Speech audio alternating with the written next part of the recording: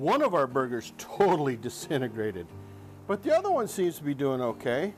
I'm doing a burger over the rotisserie, and I'm doing a burger on the flat top, and I'm looking for two things. One is shrinkage. No, I'm not in the pool kind of shrinkage. I was in the pool! I'm looking for shrinkage, and I'm looking for flavor, and I'm gonna show you which one wins. Let's do it. To start this experiment, I think we need to get some flavor. That's why I'm using some Uncle Steve's shake, this cow shake, and I'm just gonna put it over each one.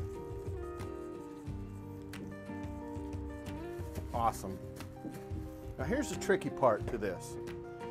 I've got to put a burger on here and make it fit onto this little tine thing without destroying it.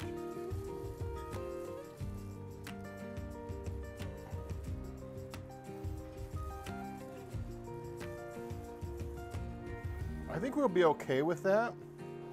I'm gonna put these over the open spit. It's my grandson. Turn it on. Let these things just cook away. I think we're okay to put our other burgers on the flat top.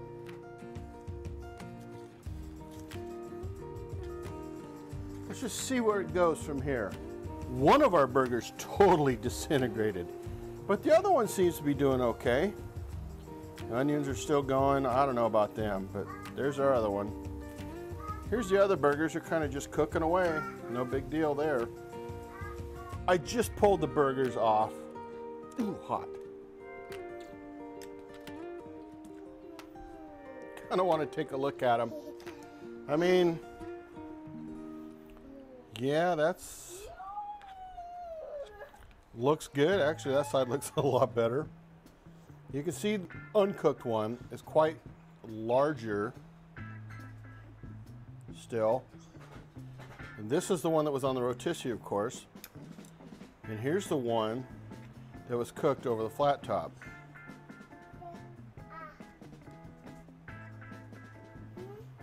So yeah, you know, the rotisserie is a little bigger than the flat top, but of course it's not near as big as the uncooked. So yeah, we get some shrinkage off of that. I was in the pool! Want to try it? My grandchildren talking away.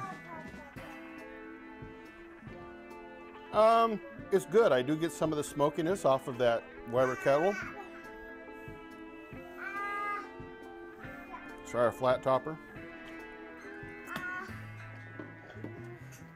I'm gonna be honest with you, flat top, I really get that Uncle Steve shake. I want to try this one again. It's not as cooked either as the flat top. No.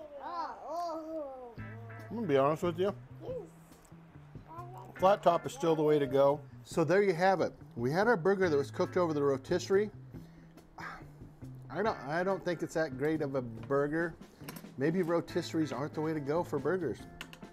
We did get more shrinkage out of the one on the flat top compared to that. I was in the pool! But at the end of the day, this one definitely has the flavor. This one seemed to have lost a lot of flavor. My grandkids.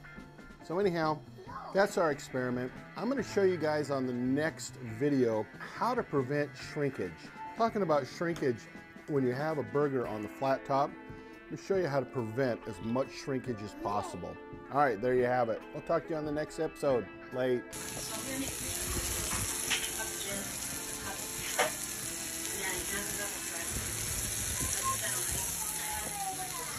I put the lemon peels on the rims of the glass and inside the glass for garnish. I just put the actual drink mix.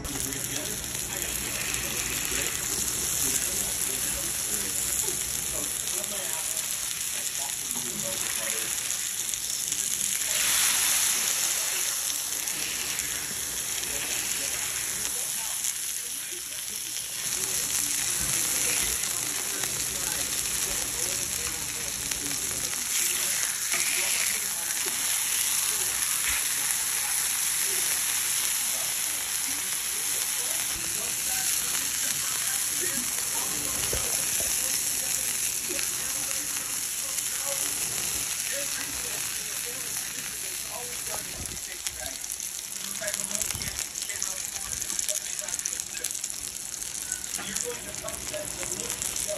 You know, like